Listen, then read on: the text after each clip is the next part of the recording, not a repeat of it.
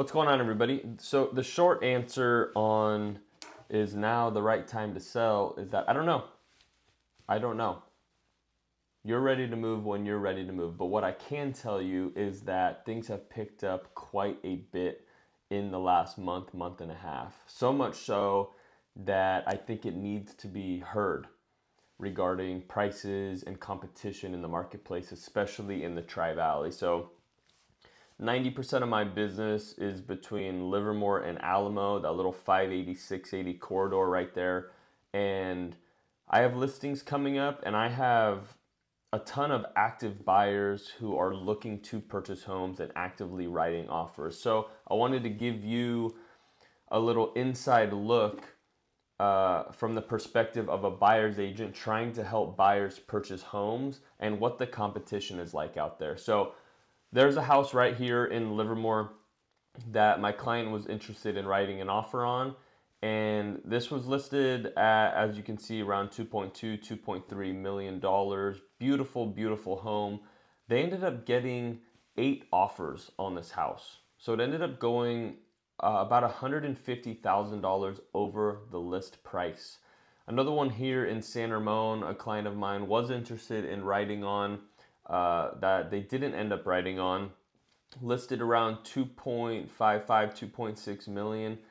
8 offers again. Now this one also went $100K over list price, and a house that they ended up writing on in the same community but at a slightly lower price point, listed at around 2.1 million. Again, over $100K over list price with 9 or 10 offers. So short answer is competition is back in the Tri-Valley real estate market. The problem I see right now that is keeping prices up and the competition up is the lack of inventory. Now, why do we have a lack of inventory? That's because during COVID, when mortgage interest rates were at the lowest they've ever been, between 2.5% and 3.5%, depending on when you bought your house and if you bought points, blah, blah, blah. Anyway, everybody, if they were smart, and most people did, refinanced their existing home loan into a 3.5% rate. So with rates being, between 6.5, 6.75%, somewhere in that range right now, even though competition is up and that's good for their home price, they can't justify selling their 3.5% rate at a good price for the house just to go buy something for, a 6.5% rate. So that's the issue we're having right now. There are so little homes for sale, it's insane. Literally several homes, like that's it.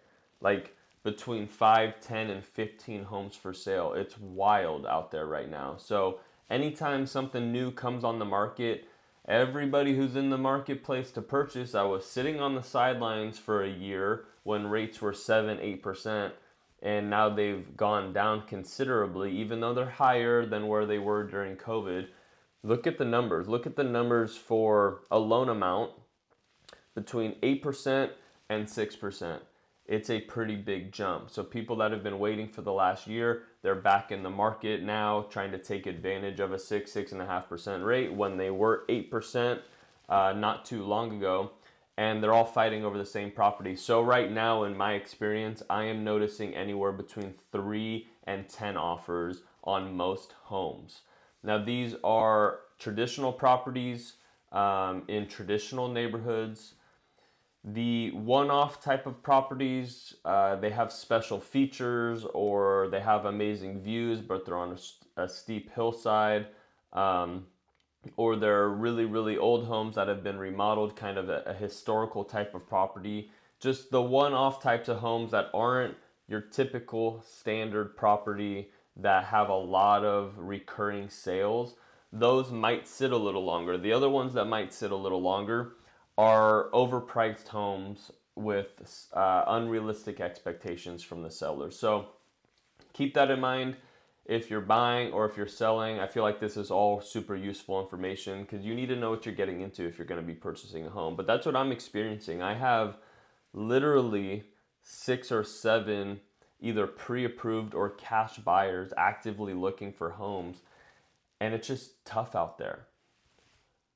Not to mention just finding a home they like with the lack of inventory. There's just not much to choose from to begin with. So it's not even like they're all writing a ton of offers and they can't get one accepted. No, we're having trouble just finding a house that they love enough to purchase.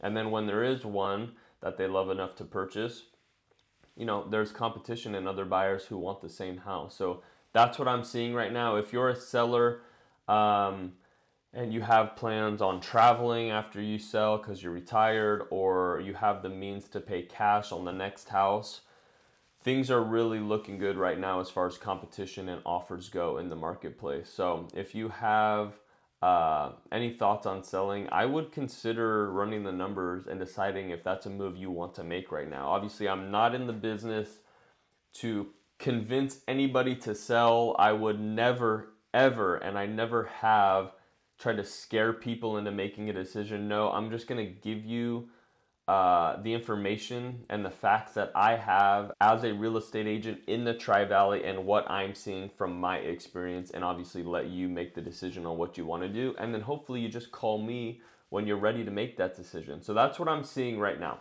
If you are a buyer in this market, the lowest hanging fruit for you right now, aside from hiring an amazing agent who's going to be looking for off-market properties or be trying to contact direct owners of homes in neighborhoods you want to live in, the lowest hanging fruit besides that would be identifying anything that's been on the market that didn't get offers.